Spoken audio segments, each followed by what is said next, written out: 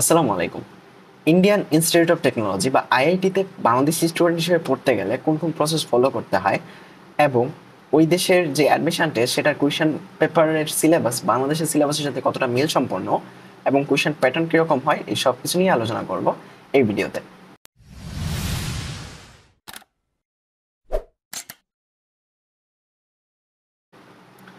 প্রথমেই বলে রাখি যে আমি আইআইটির জন্য প্রিপারেশন নিচ্ছি না, আমি বাংলাদেশের যে পাবলিকের যে এক্সামগুলো আছে সেগুলোর জন্য প্রিপারেশন নিচ্ছি। তারপরেও আমি আইআইটি সম্পর্কে যতটুকু জানি ঠিক ততটুকুই তোমাদের সাথে শেয়ার করার চেষ্টা করব, কেননা তোমাদের সবার মাঝে আইআইটি সম্পর্কে একটা মিসকনসেপশন কাজ করে যে আইআইটিতে চান্স পাওয়া সম্ভব না, এই না সেই না। কিন্তু তুমি একটা জিনিস না জেনে, একটা জিনিস নিয়ে অনুসন্ধান না করে তার প্রতি কোনো ডিসিশন নিতে পারো না। তাই তোমাকে প্রথমে আইআইটি সম্পর্কে জানতে হবে, আইআইটি অ্যাডমিশন প্রসেস সম্পর্কে জানতে হবে, কোয়েশ্চেন প্যাটার্ন সবগুলো সম্পর্কে জানতে হবে। তারপরে যদি তোমার ইচ্ছা হয় যে চেষ্টা করব তাহলে অবশ্যই করবা, যদি মনে হয় যে পারবা না তাহলে চেষ্টা করার দরকার নেই। কিন্তু অনুসন্ধান না করেই একটা ডিসিশনে আসা কিন্তু একদমই বোকামি। ওকে, তো আইআইটি মূলত একটা প্রতিষ্ঠান না, পুরো ইন্ডিয়ার মধ্যে মোট 23টি আইআইটি আছে, যার মধ্যে IIT Bombay, IIT Kanpur, IIT Goa, IIT Madras, এগুলো মোটামুটি প্রথম সারির কিছু আইআইটি। তো আইআইটিতে সিট সংখ্যা হচ্ছে মোট 13,600+। কিন্তু একটা জিনিস চিন্তা করো যে ইন্ডিয়ার মোট যে জনসংখ্যা সেটা কত, সরি 120 কোটি, এবং যে প্রতি বছর একটা সেকশন বা একটা ক্লাস পার করে কতজন, কমপক্ষে হলো 1.5 থেকে 2 কোটি। তো সেই হিসেবে একটা পরীক্ষা কতটুকু হার্ড হয়, যেহেতু এতজন মানুষ একসাথে পরীক্ষা দেওয়ার চেষ্টা করতেছে, একসাথে চান্স পাওয়ার চেষ্টা করতেছে মাত্র 13,000 সিটে, অবশ্যই একটা টাফ এক্সাম। আর আইআইটিতে তোমাকে পড়তে গেলে, ইন্ডিয়ান হিসেবে পড়তে গেলে যে এক্সামগুলো দিতে হয়, একটা হচ্ছে জেই মেইন, একটা হচ্ছে জেই অ্যাডভান্স। কিন্তু তুমি যদি ফরেনার হিসেবে পরীক্ষা দাও, যে বাইরের দেশ থেকে তুমি পরীক্ষা দিবা, তাহলে তোমাকে শুধু আইআইটিতে পড়তে হলে যেই অ্যাডভান্স পরীক্ষাটা দিতে হবে। এই একটা এক্সাম দিয়েই তুমি কিন্তু আইআইটিতে পড়তে পারো। কিন্তু একই আইআইটিতে পড়তে গেলে ইন্ডিয়ানদেরকে কিন্তু দুইটা পরীক্ষা দিতে হয়, একটা হচ্ছে জেই মেইন জয়েন্ট এন্ট্রান্স এক্সাম, আর একটা হচ্ছে জেই অ্যাডভান্স।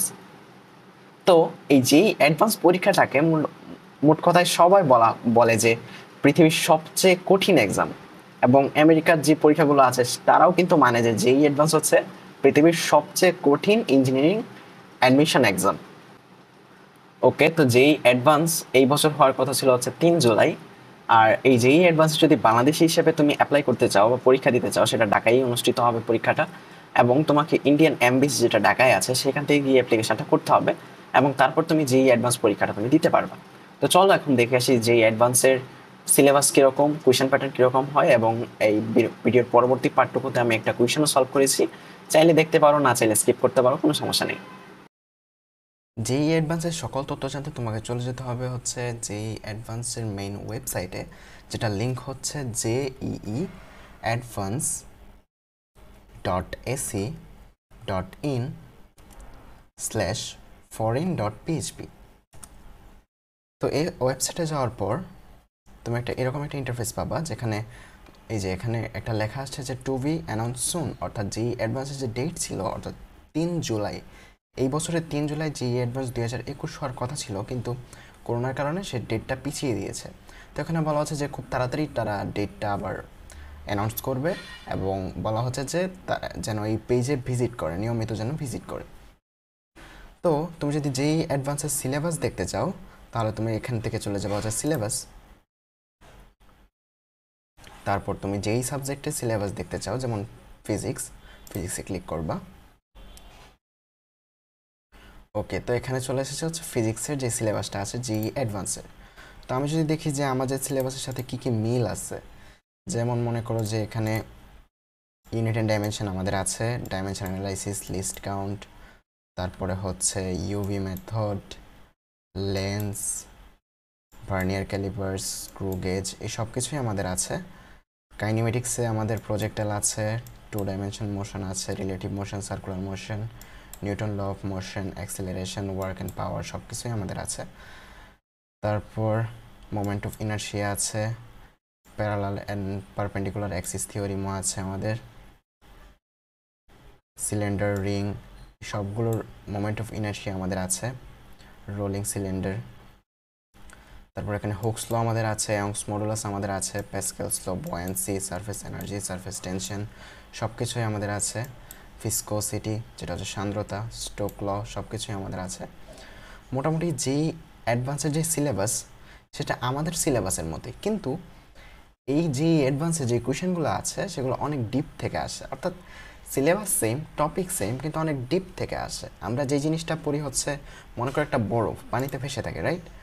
ওই বরফটা 10% শুধু পানিতে ভেসে থাকে আর বাকি 90% কিন্তু পানির নিচে থাকে। ঠিক তেমনি আমরা একটা টপিকের শুধু 10% পড়ি, কিন্তু যেই অ্যাডভান্সে কিন্তু সেই বাকি 90% থেকে অনেক ডেপথ থেকে কোয়েশনগুলো আসে।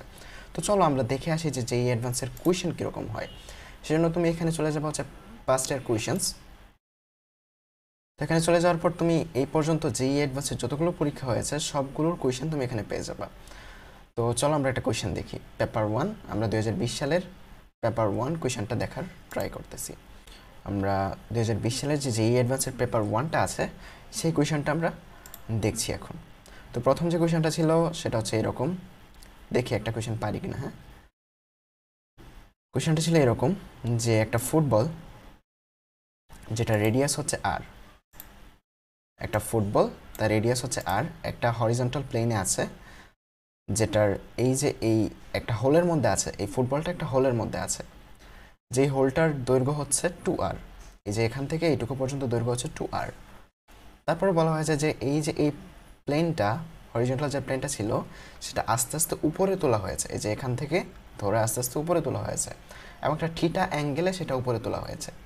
তারপর প্রশ্নে চাওয়া হয়েছে যে ম্যাক্সিমাম ভ্যালু অফ থিটা, মানে থিটা কত পর্যন্ত হতে পারবে যখন তোমার ফুটবলটা নিচে পড়বে না, অর্থাৎ এখান থেকে রোল করে নিচে পড়ে যাবে না, সেই ম্যাক্সিমাম থিটাটা তোমার কত সেটা তোমাকে জানতে চাওয়া হয়েছে। তো চলো দেখি আমরা সলভ করতে পারি কিনা। তো যেহেতু এখানে রোটেশনাল মোশনের কথা বলা হয়েছে, দেখো আমাদের সিলেবাসেও কিন্তু এরকম একটা প্রবলেম আছে, যে আমাদের সিলেবাসের প্রবলেমটা কীরকম, যেটা অনেক সময় কনসেপ্ট বুকে পাওয়া যায়, যে একটা ওয়াল থাকে, এখানে একটা লোহার বল থাকে, সেটাকে একটা ফোর্সে ধাক্কা দেওয়া হয় এবং বলা হয় যে মিনিমাম ফোর্সটা কত যেন এই বলটা, এই যে এই বাধাটা আছে সেটা টপকাতে পারে। এরকম প্রবলেম আছে, আমাদের ম্যাথেও আছে এরকম একটা প্রবলেম। তো সেটা, এই প্রবলেমটা মোটামুটি ওইরকম প্রবলেমের মতোই, যেহেতু এখানে এই বলটা ঘোরার চেষ্টা করবে, তো আমাদের এখানে টর্ক দিয়ে চিন্তা করতে হবে, রাইট?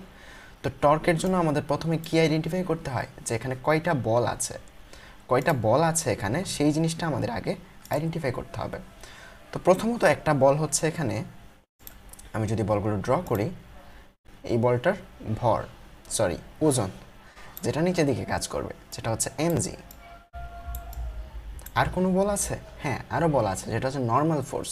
নর্মাল ফোর্স কী হয়, এই যে এই বলটা যখন এই প্লেনে ছিল, এই প্লেনে যখন ছিল তখন তার ওজন সবটা নিচের দিকে কাজ করতেছিল এবং এই দুইটা পয়েন্টে নর্মাল ফোর্স উপরের দিকে কাজ করতেছিল। তো নর্মাল ফোর্স মোটামুটি কোন দিকে কাজ করে, এই যে এই বিন্দু থেকে এই বিন্দুর দিকে, এবং এই বিন্দু থেকে এভাবে নর্মাল ফোর্সগুলো কাজ করে। অর্থাৎ এই নর্মাল ফোর্স যেহেতু কাজ করতেছে, এটা হচ্ছে n1, এটা n2, তার মানে আমার এখানে তিনটা ফোর্সের জন্য তিনটা টর্ক যখন সাম্যাবস্থায় থাকবে তখনই কি এই বলটা এখান থেকে রোটেট করে পড়বে না। যখনই কোনো একটা টর্ক বেশি হয়ে যাবে, অর্থাৎ টর্কের দিক যদি আমরা ডিফাইন করি যে বলটা কোন দিকে ঘুরবে, এখন তো আমার ক্যামেরা অন নাই, অন থাকলে আমি দেখাতে পারতাম যে এই টর্কের যে দিক, ওই দিক দিয়ে আমরা ক্যালকুলেট করবো যে বলটা রোটেট হবে কিনা। অর্থাৎ এই রোটেটের যে টর্ক সেটা যদি বেশি হয় তার মানে বলটা রোটেট করবে, আর যদি দুইটা টর্ক সমান থাকে তাহলে কিন্তু রোটেট করবে না। তো এখানে যে n1 আর n2 যেই প্রতিক্রিয়া বলগুলো আছে সেগুলো দ্বারা কিন্তু কোনো টর্ক আসবে না। কেন? কারণ n2 ডিরেক্ট এই অ্যাক্সিসে আছে, আর আমরা জানি বলটা যখন রোটেট করে পড়ার চেষ্টা করবে তখন কোন অ্যাক্সিসে ঘুরবে, এই অ্যাক্সিসের উপরে ঘুরবে না, এই পয়েন্টের উপরে ঘুরবে না। আর এই বলটা যেহেতু এই পয়েন্টের উপর দিয়ে যাচ্ছে, তার মানে এই পয়েন্টের সাপেক্ষে এই বলের টর্ক কত, 0। আবার টর্ক যেহেতু 0, আমরা এই বলটাকে মুছে দিচ্ছি। আবার এই n1 কি, যখন এই বলটা ঘুরে পড়ে যেতে চাইবে তখন কি এই তলের সাথে কোনো কন্ট্যাক্ট থাকবে না, এই তলের সাথে কিন্তু কোনো কন্ট্যাক্ট থাকবে না, তখন কিন্তু এই n1 যে ফোর্সটা আছে সেটাও কিন্তু 0 হয়ে যাবে। তো এখন আমরা টর্ক শুধু কয়টা পাইছি, এই জি এর কারণে যে টর্ক সেটাই শুধু আমাদের এখানে কাজ করতেছে। তো চলো আমরা জিটাকে একটু ভেঙে দেখি, যে জিটাকে একটু ভেঙে ক্যালকুলেট করার চেষ্টা করি। ওকে, যেহেতু এই প্লেনের উপর আছে, আমি যদি এই দুটাকে যোগ করে দিই তাহলে এটুকু দূরত্ব কত 2r আমাদের দেওয়া হয়েছে। তাহলে এখান থেকে লম্ব দূরত্ব যদি আমি আঁকি, এটা হচ্ছে লম্ব দূরত্ব, তাহলে এটুকু কত আর, এটুকু কত আর, কারণ আমরা জানি কি একটা বৃত্তের যে কোনো জ্যায়ের উপর কেন্দ্র থেকে যে লম্ব সেটা কি করে, জ্যাকে সমদ্বিখণ্ডিত করে। তো এইটুকু আর, এটুকু আর, এটা হচ্ছে আমাদের এমজি। আর যেহেতু এটা এমজিকে আমরা দুইটা অঙ্কে ভাগ করতে পারি, তো এটা যেহেতু থিটা, এই কোণটা কত থিটা। আমরা ওই যে পাহাড়ের মধ্যে গাড়ি ওঠে না ঢালবে, ওইগুলোর মধ্যে কিন্তু দেখি যে এই থিটা আর এই থিটা কিন্তু সেম, ওইটারও একটা প্রমাণ আছে যে থিটা দুইটা কেমনে সেম হয়। তো এইটা আর এইটা সেম, তাহলে এই দিকে যে এমজির যে বলটা কাজ করবে সেটা কত, এমজি কস থিটা, আর এই দিকে যে এমজির বলটা কাজ করবে সেটা কত, এমজি সাইন থিটা। ওয়েল, আমরা দুইটা বল পেয়ে গেছি, এখন কিন্তু আমরা এমজিকে ভেঙে ফেলছি। তো আমরা কিন্তু চাইলেই এমজিকে মুছে ফেলতে পারি, কারণ এমজির দুইটা উপাংশকে আমরা ভেঙে ফেলছি অলরেডি। তো এটাও আমরা মুছে ফেলি, এখন আমাদের কোনো দরকার নেই এটা। যাই হোক, এখন দেখো এই এমজি সাইন থিটা আর এমজি কস থিটা, এই দুইটার জন্য আমরা টর্ক বের করব। টর্ক মূলত কি হয়, একটা ফোর্স আর যে অক্ষের সাপেক্ষে ঘুরবে সেই অক্ষ থেকে লম্ব দূরত্বকে কি বলে, টর্ক। তো আমরা যদি এই বলের উপর একটা লম্ব টানি, এটা যদি হয় সমকোণ, তাহলে এই দূরত্ব এখান থেকে এইটুকু দূরত্ব আর এই বলটার গুণফলটাকে কি বলে, টর্ক। আবার এই যে এই বলটা আছে, এই বিন্দু থেকে লম্ব দূরত্ব, ওটাকে বলা হয় এই বলের জন্য টর্ক। তো আমি যদি নাম দিই, এটা হচ্ছে টর্ক 1 আর এটা হচ্ছে টর্ক 2। ওকে, আর এইটুকু ডিস্টেন্স কত, এটা তো বৃত্তের ব্যাসার্ধ, সেটা হচ্ছে আর। এইটুকু কত, এটাও বৃত্তের ব্যাসার্ধ, এটা হচ্ছে আর। ওকে, নাইস। তো একটু খেয়াল করার চেষ্টা করো, তোমরা যারা নিউটনিয়ান মেকানিক্স পড়েছো, যে টর্কের দিক কোন দিকে হয়, তোমরা যদি একটু ওই যে হাতের যে রোলটা আছে ওইটা দিয়ে যদি তুমি টর্কের ডিরেকশনটা এখানে বের করো, দেখবা যে দুইটা টর্কের ডিরেকশন কিন্তু তার বিপরীত, মানে একটার বিপরীত আর একটা। তো দুইটা টর্ক যতক্ষণ পর্যন্ত সমান থাকবে, ঠিক ততক্ষণ পর্যন্তই কি এই বলটা রোটেট করে পড়বে না, রাইট? তো আমাদের কি চাওয়া দরকার, আমাদের দরকার কি, যতক্ষণ পর্যন্ত পড়বে না। তো আমাদের কি দরকার, টর্ক 1 যতক্ষণ পর্যন্ত টর্ক 2 এর সমান থাকবে। তো টর্ক 1 সমান কি, বল ইন্টু লম্ব দূরত্ব, রাইট? তো টর্ক 1 এর বলটা কত, এমজি কস থিটা ইন্টু এটা লম্ব দূরত্ব কত, ঘূর্ণনক্ষ থেকে ঘূর্ণনক্ষ এটা লম্ব দূরত্ব কত, স্মল আর, এই যে স্মল আর। আবার টর্ক 2 এ দেখো, এখন টর্ক 2 এর বল কোনটা, MG sine theta, MG sine theta. এর সাথে কি গুণ করতে হবে, লম্ব দূরত্ব, এই বিন্দু থেকে এই বিন্দুর দূরত্ব, যেটা আমরা জানি না কিন্তু আমাদের বের করতে হবে। তো একটা জিনিস দেখো, যদি এইটা যদি লম্ব হয় আর এই দুই বিন্দুর দূরত্ব যদি আর এবং আর হয়, এই যে এইটুকু আর এইটুকু আর, তার মানে এই দুইটা কোণ অবশ্যই সমান, যেহেতু তার বিপরীত বাহু সমান। তো ধরে নেই এই কোণটা হচ্ছে আলফা, ধরে নিলাম আমরা। তো এই কোণটা যদি আলফা হয়, এই কোণটাও কত, আলফা। এই সবটা কিন্তু আলফা, এই সবটা আলফা। থিটা আমরা কি বলেছিলাম, ওই এমজির সাথে যে কোণ সেটা হচ্ছে থিটা। আর এখন কি ধরতেছি, এই যে এই অতিভুজ আর এই লম্বের মধ্যবর্তী কোণটা হচ্ছে আলফা।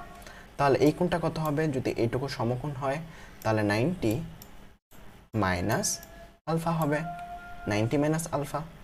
ওকে, তো আর হচ্ছে আমাদের অতিভুজ এবং এই দূরত্বটা হচ্ছে আমাদের লম্ব, থিটার বিপরীতে লম্ব। তাহলে আমাদের এই লম্ব দূরত্বটা কি হবে, আর সাইন মধ্যবর্তী কোণ এখানে কত, 90 মাইনাস আলফা, 90 মাইনাস আলফা। ওকে, তো এখন দেখো কি কি কাটা যায়, এখানে আমাদের এমজি কাটা যায়, এই পাশ থেকেও এমজি চলে যায়, এবং কস থিটাটাকে যদি আমরা এই পাশে নিয়ে আসি তাহলে এখানে থাকবে হচ্ছে টেন থিটা। তাহলে বাম পাশে মোট আমাদের কি আছে, বাম পাশে আমাদের থাকতে হচ্ছে মোট আর divided by capital R equals to tan theta into sign 90 minus theta equal to কি হয়ে যায়, কস আলফা হয়ে যায়। ওকে, কিন্তু আমাদের উত্তরে দেখো একটার মধ্যেও আলফা নাই, তাহলে আলফাকে আমাদের কি দ্বারা প্রকাশ করতে হবে, এই স্মল আর ক্যাপিটাল আর দ্বারা আমরা আলফা কোনটাকে ধরেছিলাম, এই কোনটাকে আমরা আলফা ধরেছিলাম, রাইট? তো এই কোনটাকে যদি আলফা ধরি তাহলে কজ আলফা সমান সমান কী হবে, ভূমি বাই অতিভুজ। তো ভূমি সমান কত, এইটুকু দূরত্ব। আমরা যদি এখানে একটা ত্রিভুজ আঁকি, দেখো একটা ত্রিভুজ যদি আমরা এখানে আঁকি তাহলে এইটুকু দূরত্ব কত, স্মল আর, এইটুকু ক্যাপিটাল আর, তাহলে এইটুকু দূরত্ব হবে হচ্ছে ক্যাপিটাল আর স্কোয়ার মাইনাস স্মল আর স্কোয়ার। তাহলে কস থিটা সমান সমান, কজ আলফা সমান সমান কী হবে, এইটা ডিভাইডেড বাই অতিভুজ মানে ক্যাপিটাল আর। তাহলে আমরা পাচ্ছি হচ্ছে আর divided by capital R equals to tan theta into root over R square minus small R square divided by capital আর। তা আবার ক্যাপিটাল আর কাটা যায়, এটাকে যদি এই পাশে নিয়ে আসি তাহলে আমরা টেন আলফা সমান সমান কী পাচ্ছি, টেন আলফা সমান সমান পাচ্ছি, সরি টেন থিটা সমান আমরা পাচ্ছি কি, small R divided by root over R square minus small R square. তো টেন থিটা যদি সমান এইটা হয়, টেন থিটা ইকুয়াল টু যদি আর by root over R square minus small R square হয়, আর আমরা কি জানি টেন থিটা সমান সমান কি, লম্ব বাই ভূমি। তার মানে এমন একটা ত্রিভুজ আছে আমাদের যেটা লম্ব হচ্ছে আর, ভূমি হচ্ছে আর স্কোয়ার মাইনাস স্মল আর স্কোয়ার। তাহলে এটার অতিভুজ কী হবে, ক্যাপিটাল আর, রাইট? আর থিটা কোনটা, এটা হচ্ছে আমাদের থিটা। এই টেন থিটাকে ধরে আমরা একটা ত্রিভুজ আঁকলাম এখানে, যেটার লম্ব হচ্ছে আর, ভূমি হচ্ছে এইটা এবং অতিভুজ হচ্ছে ক্যাপিটাল আর। তাহলে টেন থিটা সমান যদি আর by root over R square minus small R square হয়, তাহলে সাইন থিটা সমান কী হবে, তাহলে সাইন থিটা সমান হবে হচ্ছে small R divided by capital আর, কারণ সাইন সমান সমান কি, লম্ব বাই অতিভুজ, যেটা হচ্ছে আমাদের উত্তর। দেখো গ্রাফিক্স পেড নেই তো, তাই বোঝাতেও কষ্ট হয়, লিখতেও কষ্ট হয়, টাইমও লাগে বেশি। এখন দেখো এটা সহজে কেমনে করা যায়, একটু চিন্তা করো। দেখো যখন আমরা এটাকে আস্তে করে তুলতে থাকি তখন এই এমজিটাকে আস্তে করে সরতে থাকে, রাইট? এমজিটাকে আস্তে করে এইভাবে সরতে থাকে। একটা মুহূর্তে এমজি কী হবে, ডিরেক্ট এই এক্সিসের মধ্যে দিয়ে যখন যাবে ততক্ষণ পর্যন্ত এই এমজির কারণে এটা স্টেবল থাকবে, কারণ আমরা আগেই দেখছিলাম যে এখানে বল কাজ করছে মাত্র একটা। যখনই এই এমজিটা এই দিকে ক্রস করে ফেলবে, মানে যখন আমরা আরও উপরে তুলতে থাকবো তখন এমজিটা আস্তে আস্তে আরও ক্রস করবে, যখনই এই পয়েন্টের এই দিকে চলে আসবে তখনই কিন্তু বস্তুটা পড়ে যাবে। তো কতক্ষণ পর্যন্ত স্টেবল থাকবে, যতক্ষণ পর্যন্ত এমজিটা এই লাইনের ভিতরে আছে বা এই লাইনের উপরে আছে, ম্যাক্সিমাম এই লাইনের উপরে আছে। তো এমজি যখন এই লাইনের উপরে, তখন দেখো ইজিলি কেমনে হয়ে যায়, এটা হচ্ছে আমাদের ক্যাপিটাল আর, এটা হচ্ছে ব্যাসার্ধ বৃত্তের, আর এটা হচ্ছে স্মল আর, এটুকু দূরত্ব স্মল আর, এটুকু দূরত্ব স্মল আর। এটা যদি হয় ম্যাক্সিমাম থিটা, এটা যদি থিটা হয় তাহলে এটাও থিটা, তাহলে সাইন থিটা সমান সমান কী হয়, লম্ব বাই অতিভুজ। খুব সহজেই এক লাইনে হয়ে যাবে, তোমার টর্কের কথা চিন্তা করতে হচ্ছে না। তো এইভাবে মূলত খুব সহজেই করে ফেলা যায়। কীরকমভাবে, এই যে দেখো আবার একটু দেখাই, যে এমজিটা যখন এই লাইনের উপরে আসবে ততক্ষণ পর্যন্ত বস্তুটা স্টেবল থাকবে। তো এমজি এই লাইনের উপরে আসলে থিটা কোনটা, এটা হচ্ছে থিটা, যেহেতু এই কোনটা থিটা, এই কোনটাও থিটা। তো এখন দেখো এটুকু হচ্ছে আর, আর এইটুকু হচ্ছে স্মল আর, তাহলে সাইন থিটা সমান সমান কি, লম্ব ডিভাইডেড বাই অতিভুজ। তার মানে sine theta equal to R by capital আর। এটাই হচ্ছে আমাদের এই প্রশ্নের উত্তর। ওকে, এরকম আরও অনেক প্রশ্ন আছে যেগুলো তোমরা চাইলে চেষ্টা করতে পারো যে সলভ করতে পারো কিনা। ওকে, তো এই ছিল মূলত জি অ্যাডভান্স সম্পর্কে আমি যতটুকু জানি সেই তথ্যগুলো। তো তোমরা যদি কেউ জি অ্যাডভান্সের প্রশ্ন সলভ করতে চাও বা দেখতে চাও যে কীরকম প্রশ্ন আসে, অবশ্যই জি অ্যাডভান্সের অফিসিয়াল ওয়েবসাইটে তোমরা যাবে, এবং আমি নিচে ডিসক্রিপশন বক্সে জি অ্যাডভান্সের 2020 সালের 2টা কোয়েশ্চেন দিয়ে দিচ্ছি, তোমরা চাইলে চেষ্টা করতে পারো যে সলভ করতে পারো কিনা, এবং অবশ্যই কমেন্টে আনসারগুলো জানিও যে তোমাদের আনসারটা কী এসেছে, এবং আমি কমেন্টেই সলভ দেওয়ার চেষ্টা করব যে সঠিক উত্তরটা কোনটা হবে। তো এই ছিল আজকের জন্য, আল্লাহ হাফেজ, সবাই ভালো থাকবে।